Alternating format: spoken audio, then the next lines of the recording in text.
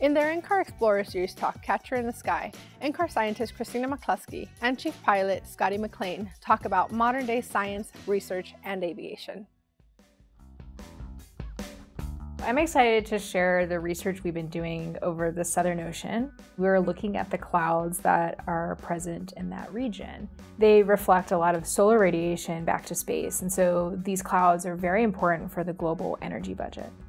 We recently went into the field where we were probing these clouds with different instrumentation in collaboration with the Research Aviation facility here at NCAR.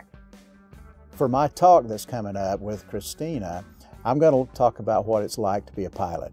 I'm going to let you know how we interface with the scientist, and then I'm going to give you some insight that you probably don't have about how much work goes into getting ready to fly.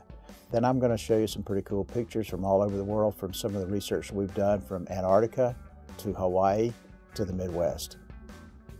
We are living on an Earth that is the only place in space that includes all three phases of water. And so when you look at a cloud and you think about all the physics that are going on, it's actually very complicated.